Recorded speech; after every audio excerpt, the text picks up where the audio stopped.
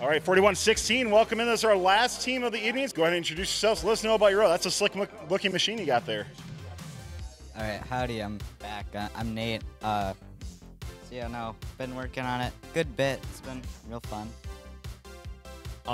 This year, actually for the challenge, we used the same frame and the same, mostly the same everything from last year, but we took off the lift that we had last year, put in a claw, quickly 3D printed a claw to fit the pixels, and set up a new camera mount and airplane. This video on fun is made possible by viewers like you and also the following. The new Robot system by AnyMark can reduce complexity and enable robust builds. Parts aligned to a common 1/2 inch grid, simplifying construction and allowing alignment of both structure and motion components. Robots enables teams to always have the parts they need to complete a build. Head on over to anymark.com/robots to learn more and order today. And then after we bring it up, So right now we're lining up and quickly grip it. Now we go over and we can put it onto the board. Yep. Struggling just a little. So we chose a short arm, just temporarily, just because of the 30-hour build challenge. Actually, initially we were not prepared for this, because we were drafted for this all of a sudden. So we had no foresight of this challenge happening to us, but we go with the flow. So yeah. Can you walk us through some of your other mechanisms? Yeah. So right here, this is the plane launcher. It uses a rubber band loaded against a servo. You can release it. Oh, did you go the wrong way? Yeah, try releasing it. Okay, so that did not launch very well. But yeah, usually it would go over there. That's still not in any of the zones. Yeah. So it's done using a servo. It holds the end of this rubber band right here on the back, and when we press a button, it moves. It moves rotates this way, so it releases the rubber band. It shoots it out.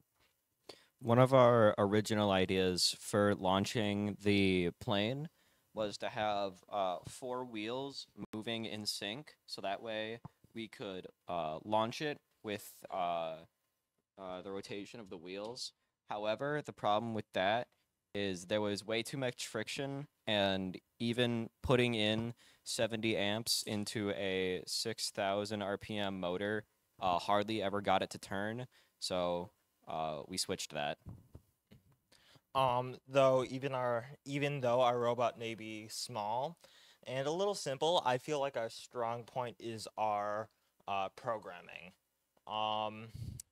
In the programming, we have a trigger for the teleop, which basically takes the current orientation of the robot using the gyro and makes all of the robot's movements coordinated to the robot. So I can show you here. You better hope this works. So you're essentially switching between field-centric and robot-centric between these two? Yeah, exactly. so yeah, that pretty much sums up the robot for this challenge. So your team coming in the last minute, going through this on here, I got to ask you on this. We kind of alluded to this yesterday too. What were your expectations starting this and just being thrown into the mix, and what have you learned most from this challenge that you're going to play during this interstate season? We weren't expecting to get a whole lot done. We expected to get a simple claw, find out how to launch a plane, and that was pretty much it because we didn't have anything planned for the 30-hour challenge. We weren't like working ahead. We were just kind of working on the spot. But yeah, like he said, we didn't have too big of expectations coming into this because we didn't really expect to be here in the first place. So we just wanted to be able to figure out different scoring methods and how to do said scoring methods. So the claw would be one of them, and probably gonna switch over different arm lengths and different types of ways to move the arm. But yeah, no, this very well could be one of them, one that he developed, just a claw that's able to move up and down linearly using 2 servos on wheels. And then another thing we might switch over to is a dual or triple jointed arm to just go onto the board. So we have a couple questions from chat coming in. We'll grab those. Of course, we want to give teams time to also practice on the field before we start our matches at 6 p.m. Eastern. So let's go ahead and grab a couple questions. All right, I have a question from even Steven. What are your plans for the autonomous period? We do have all autonomous periods. Currently, all we're doing is moving into the zone from moving into the backstage from any position. But in the future, we could maybe throw a pixel or 2 onto the backdrop and then park in there. All right, we're going to let these teams get back to work here, but let's give 41-16 a huge round of applause. Coming in and doing a phenomenal job here. This video on First Updates Now is made possible by viewers like you and also the following sponsors. At Kettering University, over 30% of the student population was in high school robotics. These same students have received a portion of over $7 million in FIRST Scholarship. Scholarship applications will open in September. Get ready to go pro and get more information at kettering.edu/first. Don't forget to like, subscribe, and ring the bell to stay up to date on our new videos.